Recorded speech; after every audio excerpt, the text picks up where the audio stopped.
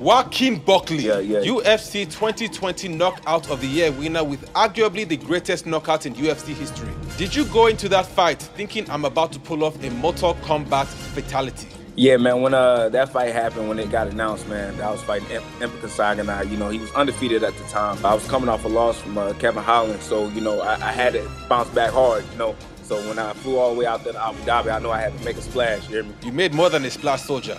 Now, how are you able to generate that much power from that position?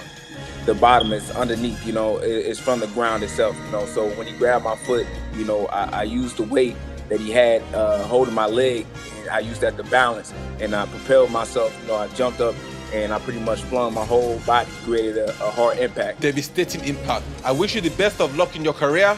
Stay savage. Let's go.